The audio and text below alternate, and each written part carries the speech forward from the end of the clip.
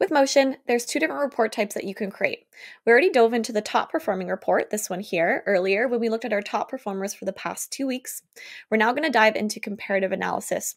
So the difference between these two report types is that top performing shows you the individual ads and how they're performing on that individual level, versus comparative analysis is creating buckets or groups together to show you a higher level analysis.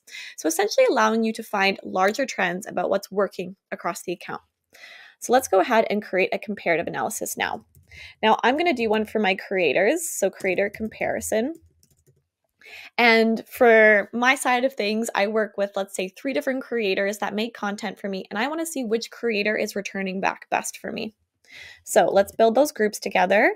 So this is where you're going to be defining those different groups. So I know my first creator's name is Bumblebee, and then I have Wheeljack, and the last one I have is Optimus Prime. So what I'm going to do is add the filter, and I know it's within my ad name. So ad name contains Bumblebee for the first one. Whoops, added an extra E in there.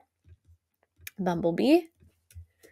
My next one is Wheeljack, and again, it's within my ad name. Wheeljack. And the third one is Optimus Prime. So let's go ahead and create those 3 groups. So as I mentioned, this is essentially bundling ads together into a group so I can compare those groups to one another. As I can see here, there is 289 ads for creator 1, 306 for creator 2, and 275 for creator 3. Now I can head down here.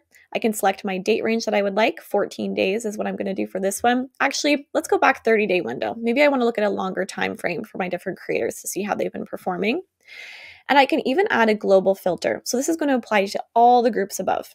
So let's just say I only want to look at ads that I've used within my prospecting stage of funnel. Or say, for example, you have a number of different products and you want to see how these creators are performing on those different product levels.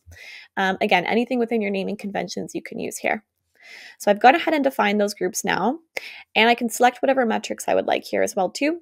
So in this case, I want to see which one is returning back best. So I'm going to keep it as spend versus ROAS for me. So as I can see here, that even though we've put a little bit more spend into Optimus Prime, Bumblebee's actually returning back quite well. So this might indicate for me that actually I think I want to work more with Bumblebee and get them to make more content for me, and maybe we'll even push a bit more spend towards that creator. If I head down here to the bottom table chart as well, you're going to get an overview of all the metrics you've added in. Again, you can fully customize this as well, depending on what metrics you would like to look at. But I could select into this group here in this case if I wanted to see what kind of content Bumblebee's making. Let's go ahead and click that group. You're going to get this pop up here on the right-hand side, which is going to show you all the ads that are attached to that group. I can even click into an ad. Let's go ahead and click this to showcase the video attached to that, or the image or static or whatever it might be in terms of ad content. So a great way to quickly preview what that ad is. But I can also create a top performing report, which is going to go back to that first report style, showing you all the individual ads. You'll be able to have the bar chart or any type of view you'd like to see for the specific creator. So just, again, instead of saying, Bumblebee is working really well, we want to work with Bumblebee again to make more content, I can create this top performing report to then see the individual ads and see maybe which ads actually were working best from Bumblebee and which ones maybe weren't performing as well. So that way when you go to reach out to Bumblebee to make more content, you could say, this is a style I want you to lean into. So again, comparative analysis report just allows you to essentially create these groups or bundles to compare to one another to have that higher level analysis of what's going on between these groups. Think of this as you could even look at like product 1, 2, or 3, promo style 1, 2, or 3, messaging 1, 2, 3, hook 1, 2, 3. The sky's the limit, really, anything within your naming conventions.